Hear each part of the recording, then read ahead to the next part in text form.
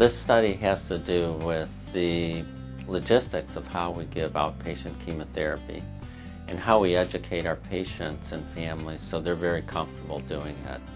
It provides concrete examples and guidelines that are very useful not only to the caregivers but also the medical teams providing for these patients if they want to emulate these best practices too.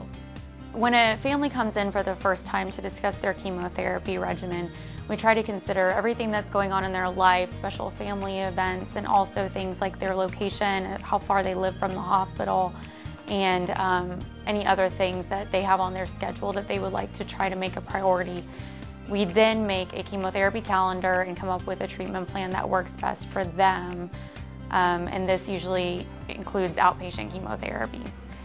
What this means for the patient is that they are able to be at home with their family on special occasions and in a normal environment where they can really thrive during their chemotherapy. They're not always thinking about being sick. I often have patients who say they just put a pillow over their chemotherapy and they totally forget they're even getting it. They can play video games, spend time with their family, and it's just really an environment where they can get a good amount of rest and have a good support system while getting this treatment.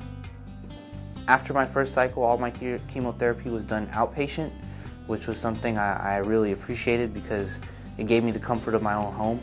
I noticed that my nausea and a lot of my mental state of mind was fixed by being at home rather than being in a hospital.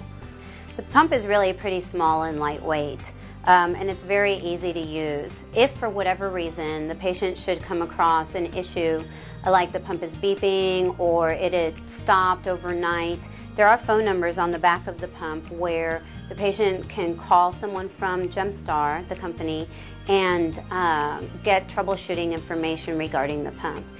If that information is not satisfactory to the patient, or if they still want to talk to someone from MD Anderson, we give the patient education materials developed here at MD Anderson by the nurses in our pediatric clinic.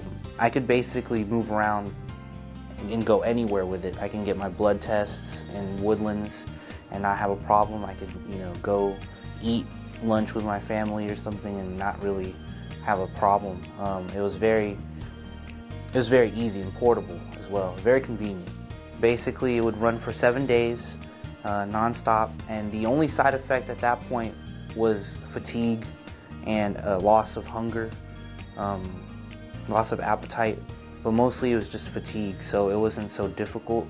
Some of the benefits of doing chemotherapy as an outpatient compared to as an inpatient was not having to really see other sick people or not having to really see doctors and nurses all the time, because again, it was all mental state of mind. It was about feeling calm and not really nervous or anxious, and what outpatient chemotherapy did as opposed to inpatient was it kind of secluded me and took me away from the hospital. I didn't have that state of mind that I was sick because I didn't see a doctor or nurse every 2 or 3 minutes. So it was all a matter of comfort.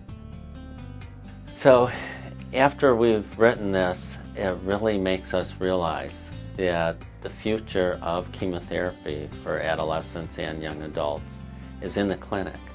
Their medical home should be in the clinic with the same providers time after time. The main take-home message for us, this was much easier than we ever thought. Not only is it safe, but it's effective, and there is tremendous satisfaction by both the families and the caregivers in the clinic seeing lives changed in a very positive way.